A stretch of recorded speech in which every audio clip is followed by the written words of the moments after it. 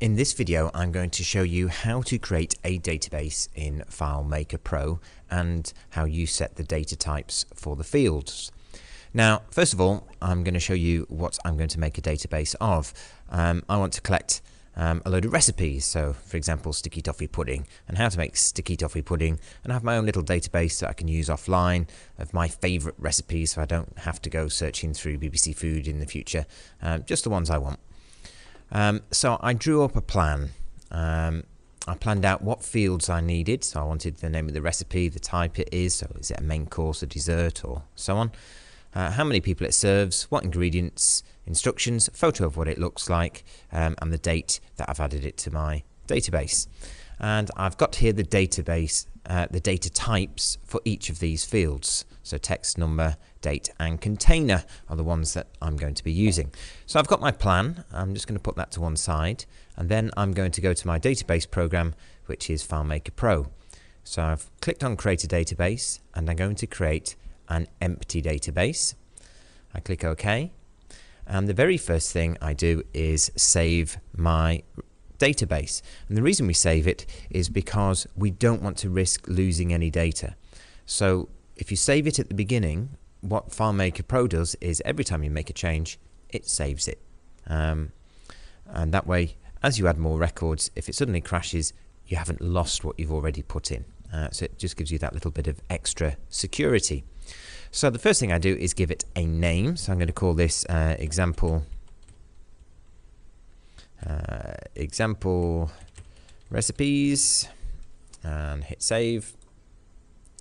And straight away, FileMaker Pro 9 has taken me into this manage database layout, and I can start selecting my fields. So I need to choose the name. So the first one I'm going to go for is recipe, and then I choose what type it is. So the recipe is text, so I click create. Next job is what type it is, and again it's text, so I can create. Next one is how many it serves. Now that's a number, so again I change my data type to number, hit create, and I work my way through each of these. So that's ingredients, and that will be text. I'm just going to whiz through this. Now, date added. I could put a space in here, and if I spell it right, and that would be okay in FileMaker. But some of the databases are a bit fussy. I think it's always good practice to use no spaces in your naming. So I've used a capital A just to make it easy to separate the two words. It's what we call camel type. So that's date added, and let's change it to date, and let's hit create. And I need a space for the photo, so photo, and this one is a container so that it contain any file. So this could be pictures, or it could be sounds or movies, or even Word documents. You could put anything into a container field. So let's create that last one. So my fields are now created. I've set the data types. I click OK, and it creates a layout for me. So I'm ready now to start putting in my details. But if I'm not happy with how it looks, you know, I think these boxes are the wrong size, I can always go to view, layout mode, and I can change the size of these boxes. So I don't need quite that much space. What type of recipe, how many it serves is only going to be a couple of numbers, so that will do there. Now ingredients needs to be much bigger, so it can have lots of ingredients.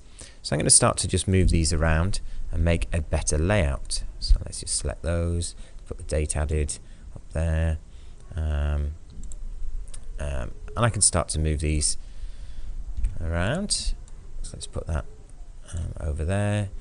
Instructions, let's move that down. There's space for my instructions and space for my ingredients. And I might find that these still aren't the right size in a while, but I can increase the space of my body. Let's just drag the layout down. I can drag the body down. That would give me more space, and so I could make these even longer. I'm not going to dwell on this for now. You'll be able to play with that yourself, and when you finish you just go to view, browse mode, Now I said before it automatically saves. It only automatically saves when we're adding data. Changes like to layout, you can tell it to save automatically when you've finished, but I'm quite happy with it checking with me just in case I've made a pig zero things and I don't actually want to save what I've done. But I do this time, so I'm going to click save. So there's my layout. I've got space for my first record, so I can put in my first recipe, which I might just quickly copy and paste. So this is sticky toffee pudding. Let's go into my database, and you can see I can start. So that is a dessert. And how many does it serve? That one serves 4. Sticky toffee pudding, and so on. And when I've filled all this in, let's just stick the picture in just to show you how that works. I should just be able to drop it in. So to make a new record, because I've got a second recipe, click new record and I get my second record, and then we can move between the two over here. And that's it. A very simple database. It's not perfect.